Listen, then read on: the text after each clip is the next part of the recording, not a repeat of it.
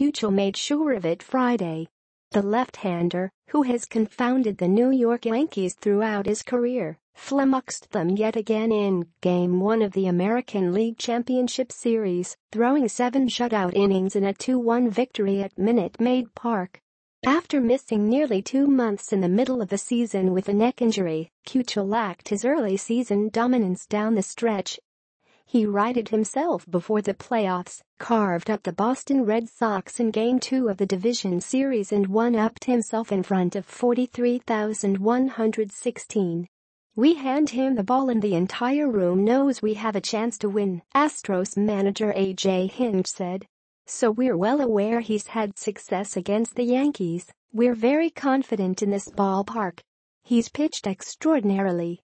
Relying mainly on his heavy sinker, Keuchel struck out at least one Yankee in each of his 7 innings and reached double-digit strikeouts for the first time since 2015, when he won the AL Cy Young.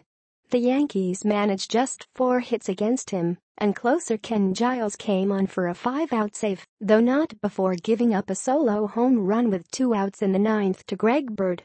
He struck out pinch hitter Jacoby Ellsbury, the Yankees' 14th strikeout on the night, to end the game. Runs were scarce in the game that still stretched beyond the 3-hour mark. Yankees starter Masahiro Tanaka came off 2 of his best starts of the season, and while his devastating split-finger fastball didn't accompany him to Houston, he still held a dangerous Astros lineup relatively in check. The Astros didn't muster a hit until Jose Altuve hustled out an infield single in the 4th inning. He stole second and scored on a Carlos Correa single to left. Correa moved to second on a ground out and came home as Yuli Gurriel shot a single into center. And that was it. 1 inning with a crooked number and 15 zeros, 8 in the Yankees' scoring column. In their first ALCS appearance since 2012, when the Detroit Tigers swept them, the Yankees' bats disappeared. Whatever goodwill they'd carried over from their comeback against the Cleveland Indians in the division series floated away amid a cascade of Keuchel sinkers.